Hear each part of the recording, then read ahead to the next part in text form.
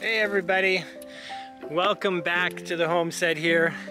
Today we are going to be working on getting some new areas for the animals put together.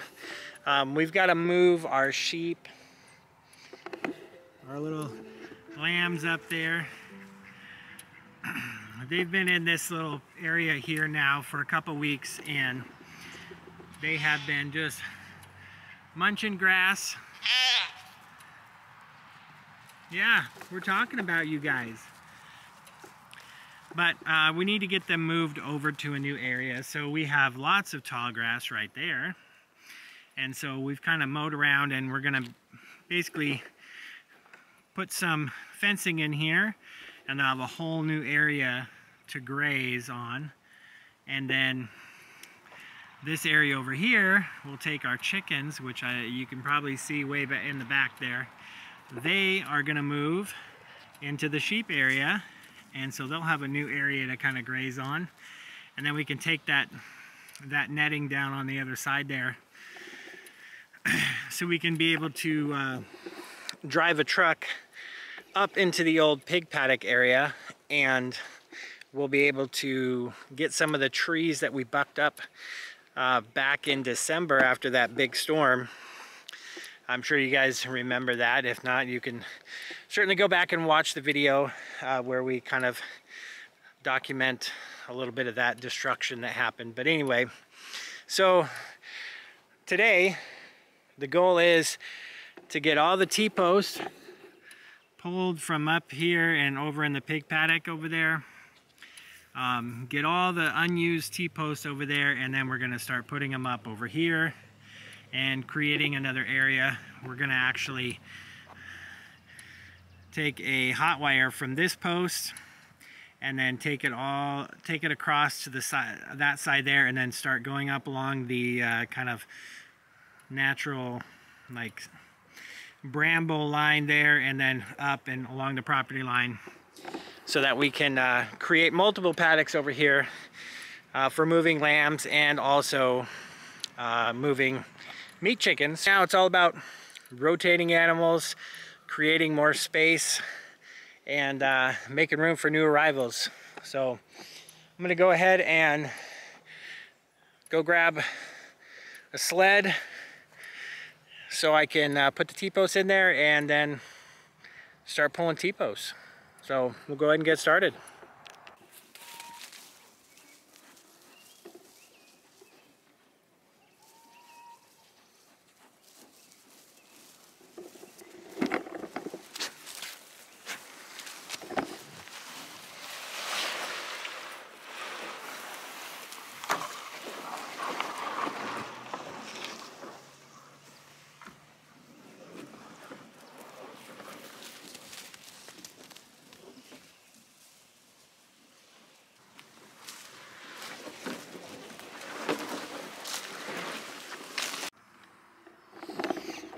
Okay guys, we're up here in the old pig area, and I'm sure you can't exactly tell, but we have planted a lot of squash and pumpkins and watermelon up here in this old pig area so that we can grow some food for ourselves and the pigs. But we'll go ahead and get these T-posts loaded.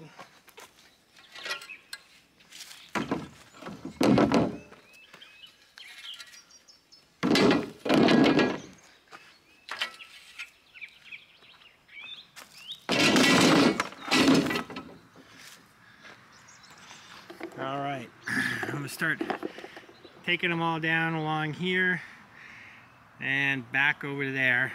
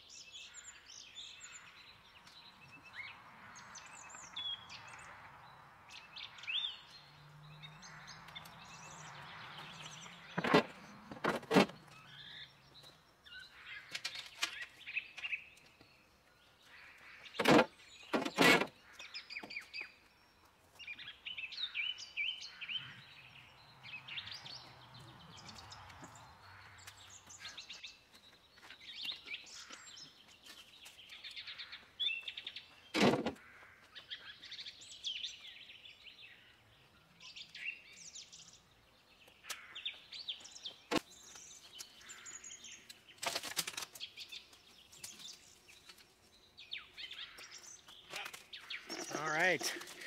Well, that is all the T-posts for this upper paddock up here.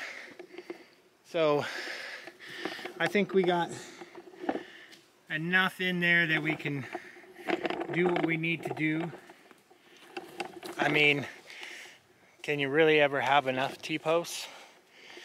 It seems like we're always finding places that we need T-posts or uses for them for fencing and stuff. So trying to reuse them and move them around as we can works for us, because it saves us some money of having to buy T-posts every time we want to build a fence or move animals like these lambs, who you guys are really getting into those lower tree branches.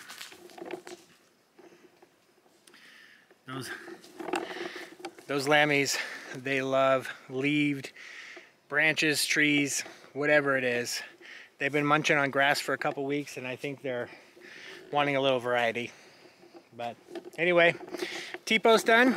We'll bring them on down so we have them ready when we start our fencing project over there. All right, on to the next project.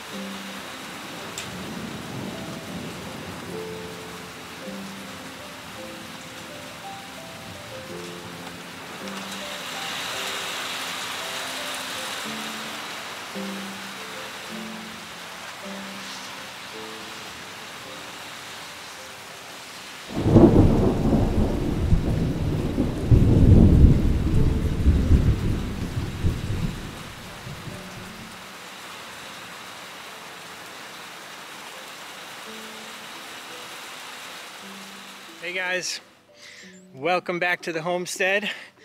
We got a few fun projects today. We gotta move. We've talked about this I think on one of the previous videos, but our chickens over here are gonna move into this paddock where the sheep were, and the sheep are gonna move over to this side. We're gonna build them a paddock over here so that they have some fresh grass to graze on, and that'll give us a chance to rotate our animals, because it's important that they don't stay in one place for too long, just because the parasite load can go up. Also, when they're pooping in there, it can get pretty gross. So we try to move them around so they're not constantly walking around in kind of a really yucky area. But the way to do that is to rotate. So this morning, Gloria and I we went ahead and put up some T-posts. You can see her out there. We went ahead and put up some T-posts to kind of form goes along our property line here, and we're taking it kind of down to the woods here. Duck under the fence. And what we're doing is we're stringing this aluminum wire, or steel wire I should say. I think it's one of them, but anyway, it's electrical fence wire. We run this wire kind of as a transmission line, and then we connect off of it. Whenever we put poultry netting up, we can just clip to that top wire and make a fence hot. So the easiest way to do that is just kind of run a metal wire along the top and take that all the way down. So you can kind of see here, we're coming up here, and we go right along here up to the tree line right there, because that is the edge of the property right there. And then obviously it goes all the way up into our upper pasture area that we will eventually, we're hoping that all of this up here along with this down here is all pasture going all the way back, and you can kind of see the tree line back there. It's kind of about the halfway point for our property going back. But yeah, getting this set up is going to be huge for allowing us to rotate animals and have a place so that everybody can kind of get a rotation in on the new pasture area. All right, babe. It looks like you have a nap. Yeah, I do. All right.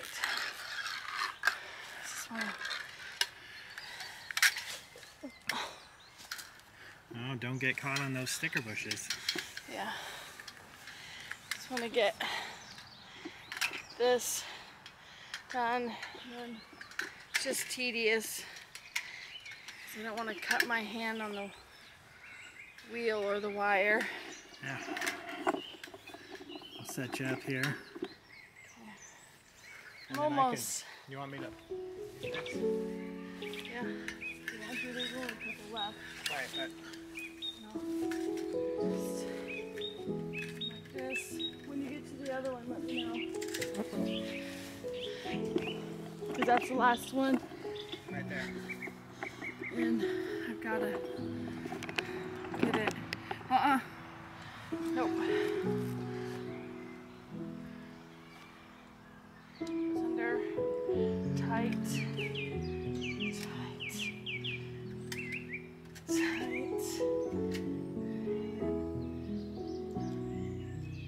Cut it.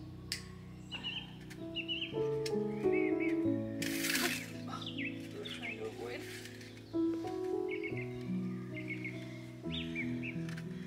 Alright. There we go. Just fold it over on itself so we have room. This. That way, if I want to, when I'm ready to extend it, I can. Exactly. So, yeah, the main hot wire is now up. We've got a lot of other wire to put on, but this is the beginning of getting our property fenced. We eventually want to take this line here and take it all the way up, all the way around the whole property. That's probably 1,000,000 T-posts. So, but It will be a lot of T-posts. but it's a great start, and I'm super happy about it. We'll get the lambs up here, and they'll enjoy.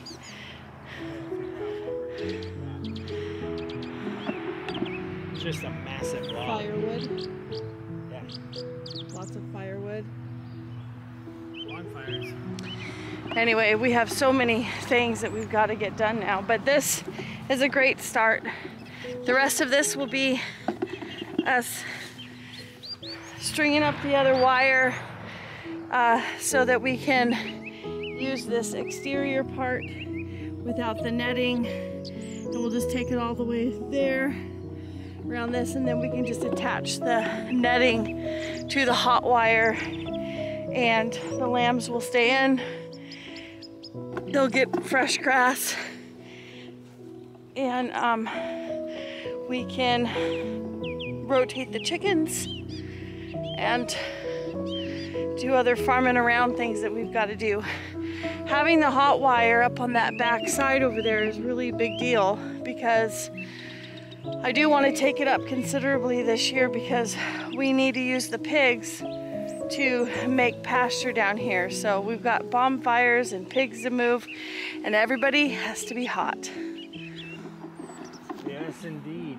Those lammies, although I think they've figured out that when there's fencing up, not to touch it. Maybe. Maybe they've matured since last year. Oh, last year was a bear. Anyway, thank you so much for watching our YouTube channel. I'm gonna call this a wrap. We're gonna probably be out here today and tomorrow putting up the rest of the wire, and then we'll move the lammies over when it's all ready for them. But as of right now, we could probably just attach the netting to the hot wire and bring the lammies over before we even put the rest of the wire up. But we got our work cut out for us. It's gonna be good. Talk to you guys later. Bye.